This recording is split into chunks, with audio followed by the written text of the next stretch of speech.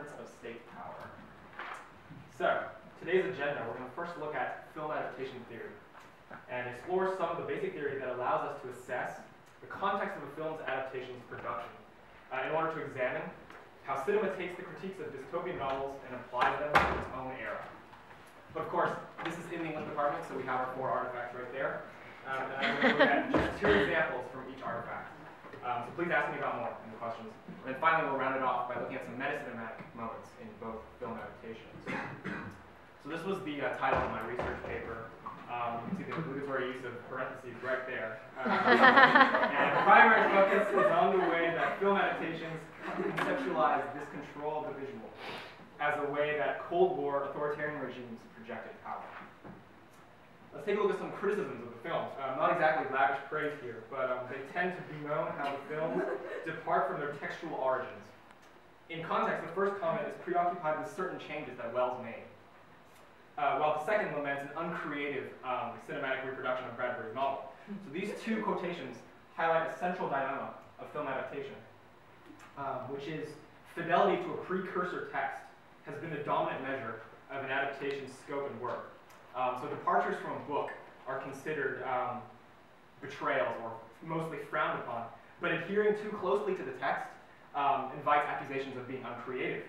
And so adaptation theorists, in light of these, this trend in criticism, have pushed for increased consideration of contextual factors, political, historical, cultural, that inform the production of a movie. So such a focus can help illustrate what new contributions films make that expand upon their textual origins, in addition to maintaining fidelity to the books via thematic consistency with the novels. Dystopian narratives. So just a brief background, both novels that I'm looking at share elements of dystopian novels in their focus on societies that appear functional, but are actually hugely problematic. And so these novels critique extreme state governance that is often justified by societal aspirations of infinite progress, stability, and efficiency. And a main form of authoritative control within these societies is, of course, monitoring information and obsessive surveillance. So building off that, let's think about our 2 films produced in 1962 and 1966, which is a Cold War era that saw the rise of dictatorships from European fascism to authoritarianism in the Soviet Union to dictatorships in South Korea and Thailand. And consistent within all these regimes is the manipulation of visual media, primarily cinema, to present the image of forward-moving and prosperous societies. So we reached my thesis, which is, I will argue that the adaptations of The Trial and Fahrenheit 451 do 2 things that maintain fidelity to the texts. 1, they sustain the novel's critique of governance and visual abuse, a type of authoritative control that asserts the authority of the state whilst concealing its major dysfunctions. And 2, the movies address specific historical moments that inform the cinematic productions, gesturing at how cinema itself as a medium also contributes to this tyranny. So our first dyad today, we're going to take a look at The Trial. This is a world filled with the absurd and uncanny pervasion of the law. Our protagonist, Joseph K., who's referred to as simply K throughout the novel, he's arrested from the outset, and he spends the entire story maneuvering through the invisible hierarchy of the courts without ever actually reaching his trial, or indeed finding out and discovering the reason for his arrest in the first place. And so the state in the novel prominently depicts power through visual means, and all these visual projections also serve to conceal the system's failure to deliver justice. So we're going to take a look at the first example of visual abuse and control in the appearance of court officials and the accused. As you can see, there's a contrast between their clothing. We can see the accused are immediately marginalized in contrast to the bold dress of state officials. And these state officials ignore the presence of the accused and, in fact, leave them often standing in court corridors where their physical frailty is openly displayed for others, including K, to see. So that's the way that visibly the accused are marginalized. And then we're going to take a look at the second example, the use of paintings. And so in the novel, court corridors are adorned with the paintings of senior judges. And these paintings are often exaggerated artistic representations of judges who appear extremely decisive and powerful. However, these paintings are a far cry from reality. For example, Kay's own lawyer actually is ill and bedridden throughout most of the novel. So we can see the contrast here between the projection of power through the paintings. And then the second quotation here, a fellow defendant's reaction to the picture of a judge he has never actually met. And it really illustrates the court's obsession with projecting its power and status. As we can see, it's a successful projection because the portrait here quickly becomes larger than life, as the defendant can easily identify who the judge is. So let's move on to the film by Orson Welles. As we can see here, this is a scene of the accused. And we can see that the accused are reduced not only in terms of they're unclothed and reduced to rags, but they're also merely numbers in this case, which is a difference from the novel. And this also evokes images of liberated Holocaust survivors. And so this film edition here addresses the state's capacity to exercise extreme dehumanization, visually evoking contemporary subjugation of individuals to the whims of an authoritarian regime. And if we consider our second example here with regards to the paintings, we can see here this scene, Joseph K., he's exploring the maze of back rooms of his lawyer's study, and he comes upon this portrait of the judge, but it's tipped on its side. And amongst all these discarded manuscripts, suggests attempts to hide this picture and keep it out of sight. However, the painting returns later on the wall of the study, the lawyer's study, and here we have the corn merchant on the right, and he immediately recognizes the portrait without having ever met him. And so the picture's reappearance suggests the state's preoccupation with asserting power through visual means, bringing out the exaggerated artistic representations when defendants are present. So we're going to switch now to the world of Fahrenheit 451. The authorities in charge here are preoccupied with what society reads. So books are taboo and they are burned by firemen. And our protagonist, Guy Montag, has worked for the fire department all his life, until he begins doubting the regime's claim that literature is inherently destabilizing. Meanwhile, the rest of his society has been reduced to a culture of unobservant automatons who only respond to entertainment and day in, day out gorge on advertisements and wall-sized television screens. So our first example of visual control is looking at the effect of fire. We can see in this world, flames visually captivate both firemen and also members of society who actually gather around the act of burning books, as opposed to question this visual spectacle of destroying these manuscripts.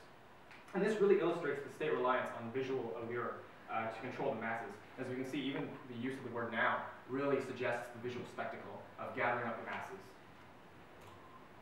And then our second example, with regards to a manhunt of Montag towards the end. In defying the regime by secretly reading books, Montag is labeled an enemy of society by the state, and which exploits wall screens that are present in every single individual's household, and broadcasts Montag fleeing as a fleeing traitor. And so the first quotation here illustrates how visually arresting the broadcast is, as Montag sees an image of himself on a television screen and cannot pull away from watching himself being broadcast. And eventually he loses the authorities on his tail, who instead capture an innocent bystander in order to project the regime's competence in hunting down dissidents. So we can see here, the second quotation, it shows the visual highlight right at the end of the chase, which really exemplifies the capture of Montag to the audience who is watching the show. So let's go to the film. Here's a scene right at the beginning. It really exemplifies the public spectacle of book burning. And the scene really addresses contemporary examples of the same act in authoritarian regimes, including in 1964 when Brazil's military dictatorship branded all books as subversive, or in 1966, mass burnings of texts in Mao Zedong's China these books were considered particularly distasteful and were burned. And then we look at the manhunt. This scene gestures at the contemporary use of American media to perpetuate an enemy image of the Soviet Union, and it really works to unify American subjects and motivate them for action. And so the mass broadcasting of Montag's escape addresses this historical exploitation of visual elements to identify societal enemies and turn unsuspecting viewers against them. And to the final part of my presentation, we're going to look at how both adaptations maintain fidelity to their novel's critique of governance in their explorations of the filmic medium itself. So let's start with Orson Welles' The Trial. This adaptation visualizes a parable in the novel. This parable features a countryman seeking and failing to gain admittance to the law, which is a clear parallel to Kay. This visualization is actually moved to introduce the film and really sets the tone for the protagonist's own tribulation. Later on in the movie, Kay actually encounters the parable in the form of a slideshow projection, which his lawyer describes as a visual aid we use to give sermons. So Kay's interaction with the parable suggests that audiences of Wells' movie who saw the parable at the very beginning of the film, the audiences of the movie are in fact just like the protagonist, watching a visual instrument of the state. So this scene really eerily implies that the whole film is just one long sermon given by a senior lawyer to a defendant, and the defendants are represented by the audience at large. And so here, Wells' adaptation investigates film as an effective arm of the dictatorial apparatus. And then finally, we're going to take a look at Fahrenheit 451. This scene is when Guy Montag, our protagonist, first reads books, and when he does, the camera rapidly whip pans horizontally across the lines, as if mimicking the act of reading. And this rapid whip panning is incredibly jarring to watch, especially when it's contrasted with the conventional composition of film, which includes long takes, establishing shots, and stills. And so this jarring contrast suggests that associates reading with discomfort, illustrating the appeal of visually consuming information, like the rest of society does in Fahrenheit 451. And finally, towards the end of the film, Montag asks his superior about the appeal of fire and flames. And his superior explains that flames are appealing because fire is constant motion. And if we think about it, so is film. Film is the perpetual motion of still images, constantly changing to give the illusion of movement on screen. And so this parallel between film and fire eerily suggests that cinema too, like fire in Fahrenheit 451, can render audiences to the same unthinking mindsets as of spectators gathering around book burners. And I've reached the end of my presentation. I'd like to thank my advisor, Jessica, along with Pierre, whose advice and consultation helped me hone my thesis and paper, my housemates and Hunt, and friends, of course, for supporting.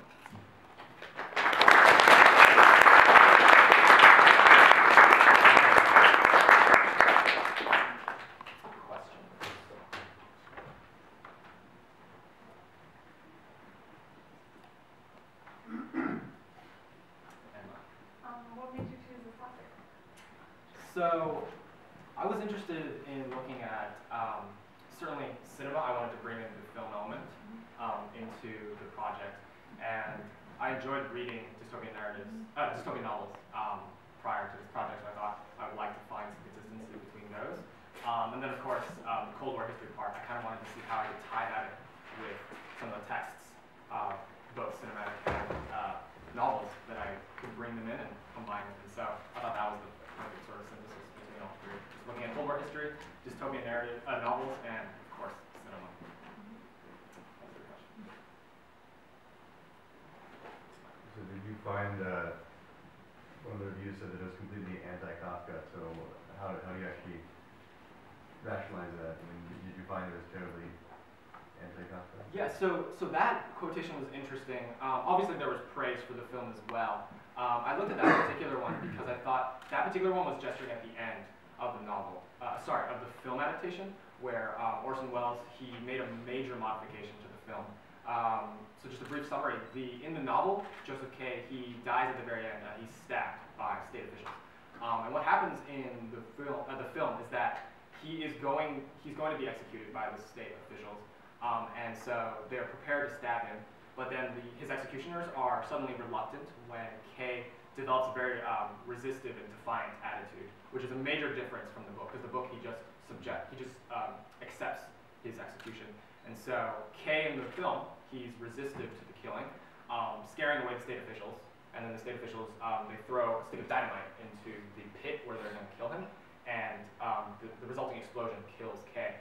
And in my paper, I argued that I argued against that criticism, that it's anti-Kafka, because I thought that, in line with my thesis, the idea of visual control, I argued that the stick of dynamite actually is unsurprising for a regime obsessed with visual control, because because Kay as a dissident and his resistive ending to the novel is a major threat to the state, and so the state decides to use dynamite instead of stabbing to completely erase his presence, because I guess with stabbing you still produce a corpse, but with the explosion he's completely erased. So that's what I argued. Hopefully that answers. This is not exactly about the films or books themselves, but where would you place PowerPoint on the spectrum of dynamic, hypnotic to static engaging? Static. Mostly towards the other end, I think. Because I know where you're trying to get at in that. Am I contributing to the tyranny of cinematic or visual use? The answer is hopefully no. And yeah, to answer your question, more on the static end, I guess. That's your question.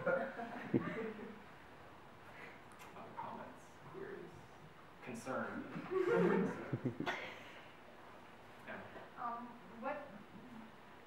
What were you surprised by in your, like, what direction did it go that you didn't expect? Good question. I think, well, when I was looking through a lot of the criticism of the films, I guess I just thought that a lot of them tended, I guess back to how I started the presentation, a lot of them really tended to focus on sort of similarities in plot. I found the debate amongst film adaptation theorists really interesting because a lot of them were focused on consistency of plot versus theme, and I thought, I guess I really agreed. I hadn't thought about it at first, but I really agreed with some of the theorists who said that yes, we really need to move away from just consistencies in plot because that really restricts any creative development of the film adaptation. So I guess some of how they articulated it, which is that film adaptations are in this really, I guess, tight space, and that they can't adhere too closely to the original because people are going to say, oh, you didn't add anything to the novel, to the novel. On the other hand, if they stray too far and develop it in a completely different direction, then it invites accusations of betraying the original text. So I guess I just thought, I was surprised somewhat about that, the ferocity of those comments. Phil, you have a question? Yeah, first of all, I think it's a very good presentation. And for me personally, if I see a movie that's an adaptation, I will want to go back to the original novel, even if I did not read it or if I read it. So, which means that if I've read the novel, I will be very interested to see the movie, but most of the times I will think that, what's rendered by the novel throughout the interval of, let's say, a week, cannot really be crammed into, let's say, interval of 2 hours. So, the subtlety, sometimes the subtlety is something that the director cannot really render in this kind of short space. So, have you looked at this kind of distinction between the viewers who have seen the novel, who have read the novel, and the readers who have not, the viewers who have not read the novel? Interesting. Kind of. Yeah, that's a good question. I guess I did not primarily assess in terms of audiences who had seen the film prior to seeing the film and had read the novel. I would imagine that seeing, because reading. I like what you said about when you're making a film adaptation, you're forced to deal with the time constraint of like 2 hours, 2.5 hours maximum, and cramming a novel into cinematic reproduction. And I guess I just thought, I'm thinking of some of the criticisms that I used in my paper, which is one critic, he articulated that in praising Orson Welles, he articulated that Orson Welles is not trying to create the definitive interpretation of Kafka's The Trial, but rather because of his specific situation in history. So at that moment in early 60s, Orson Welles primarily has this goal of situating the text in this historic time frame. And so yes, he's definitely going to leave things out. And yes, it's extremely difficult to take everything and put it in the movie. But because he is so conscious of his historic context, that would be the director should be praised for that. Hopefully that answers. We have to move on to our second presentation. Thanks very much. Thanks.